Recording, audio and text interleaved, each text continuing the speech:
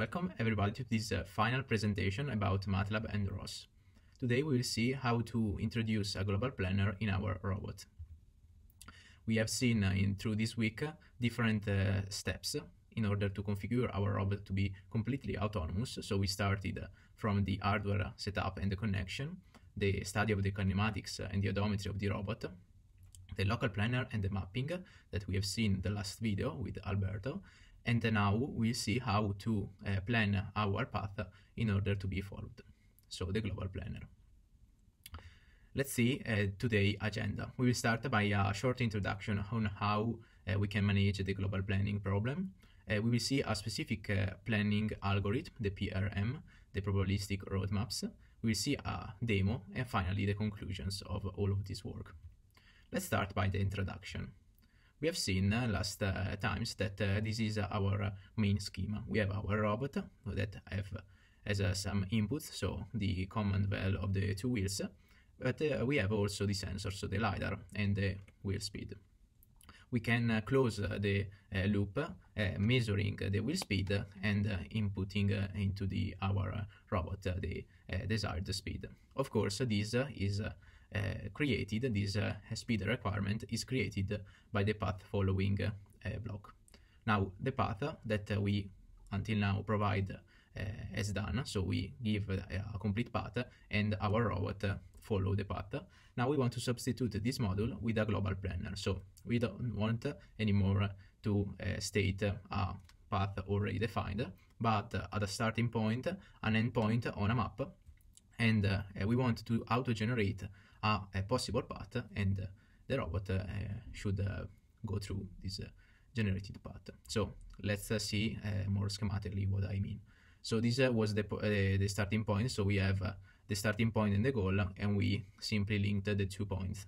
Now the complex go farther away. So we have a map. In this case, we have as you can see, the black point are the occupancy, so the obstacles. The white points are instead the free spaces.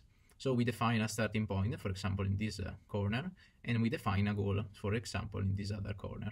We want to auto-generate a path that keep into account the obstacle on the map, and in particular find a possible path, a possible sequence of points that go from the starting point to the end point. So, of course, this must also take into account the obstacle, the possible obstacle on our path. Our final result would be something like this. So, what is our global planner more specifically? We want to have a block, a system that starting from free information, so the start location of the robot, the end desired location that we want the robot to achieve, and the map in which the robot is going through. And in addition to this, the robot dimension, because we need to take into account the occupancy of the robot, we have as output the waypoints that compose our path. So let's go more in detail with the description of a specific global planner algorithm, the PRM. PRM, that is the probabilistic roadmaps, is mainly constituted by 2 phases. So the first one will be a construction phase, where, as you can see in the image on the right side, we built up a graph that link different position, different free position inside the map. Second, the query, where we will search of a specific path that linked one point with another one. So more specifically, the construction phase is composed by 3 steps. We start from the map, of course. We check some random points. Of course, the cardinality of these random points depends on how we define the problem.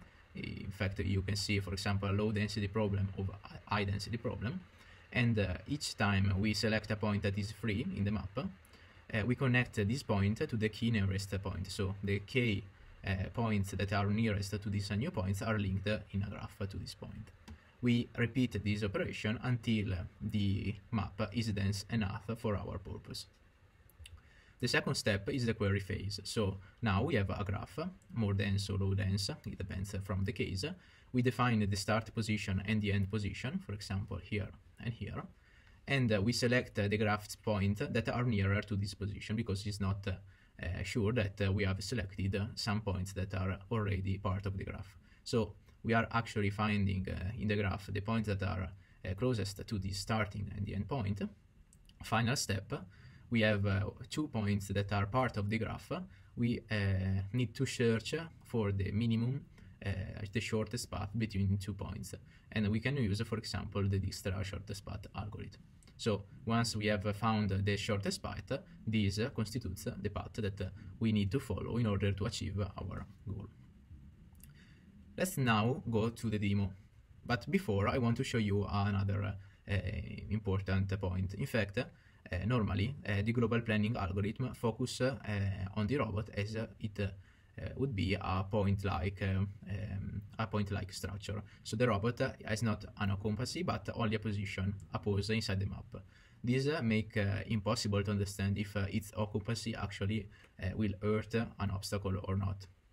In fact, in this case, you can see that the path is not on the obstacle, so could be correct. But if we see also the occupancy of our robot, we can easily see that if its center is on this path, we can see that we will hurt the obstacle on our path. So the solution to this problem is called inflation. Inflation is a procedure where we take our robot, we define the minimum radius of the circle that circumscribe our robot. This is the maximum occupancy, and with this radius we go to enlarge the obstacle with this radius in such a way that the new occupancy map, called inflated, now have some virtual obstacle where the position of the robot could not be present, because otherwise the robot could collide with the obstacle. So as you can see from the starting occupancy map, we go through the inflated one, where the radius is defined by the radius of our robot. In such a way, our search for the global path would be completely good, because even if we go very near to the inflated map, here is a safe zone where our robot in neither case could collide with the obstacles. But now let's see the actual demo. So here I have a script that goes through all the steps to perform a global planning. So it is an operation that in this case is performed offline, because actually the robot in this operation is still normally. So we start clearing all of the variable and loading the stanzone map.map, that is the occupancy map of our area, of our map. So let's see together all of this step. This is a occupancy map defined in a double form. So for each point of the map, we have a double value that define the possibility of having an obstacle. Actually, in order to perform a fast and reliable obstacle avoidance, we should go to a binary occupancy map. So occupancy map that have some zones that are considered free, some zones that are considered occupied. So we define this map double, so as I said, the double map, and we convert it to the logic version through a simply comparison to a threshold. So each point that have a value above 0.4 will be 1, otherwise 0. This next will be converted to a binary occupancy map. Okay, so now we define the robot radius, as I said before, for the inflation process, and we copy the map, the starting map, into a new map inflated object, and through this command inflate of map inflated and robot radius, we perform the inflation of the map in order to achieve the correct response. These are only in order to merge the two information and plot the two maps one above the other. So we can see that running the section, okay, we have two different figures. As I said, two different figures. This is the starting binary occupancy map. This is the second that is inflated. In fact, if you can see, the gray zone is the inflation one, the difference between the two. So now we have the inflation, and we can go through the next step. The first one is to define the starting location of our robot and the goal location. In this case, 8 meters 9.5, 18.9. If we run this code, we can see that opening the figure, we have a 3D representation of the occupancy map, Okay, the occupancy map with the starting point and the end point, starting and the end. So now we have checked that actual starting and end point are correct. We would like to create our path. How to generate this path? It is actually very simple. We simply create a mobile robot PRM object that will work on the map inflated with the density of 250.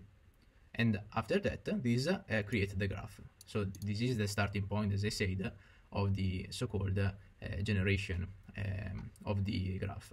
In the second phase, as I said, this is the query. We find the path of this object PRM complex between starting location and goal location. Finally, I simply changed the name of the variable from path to waypoints and plot the waypoints on the map. So we can simply run the section. And if I show you the previous map, you can see that we have now the starting location, the ending location as before, but we have also other poles that define the path. So the series of this position that we can see also in the waypoints variable. The waypoints variable are a series of waypoints that we can feed to our path planning, path following algorithm, as Alberto showed you last time, and our robot will perform all of the steps. Let's only see only a little recap on our Simulink. Here you can see the Simulink of our robot. I can recall you that we have these inputs. Last time the path was defined arbitrarily. Now the path is simply taking the variable that we defined on our workspace, so a series of waypoints that will go through the pursuit unit that will perform the step-by-step following of the path. The result is this one. I can show you a little demo.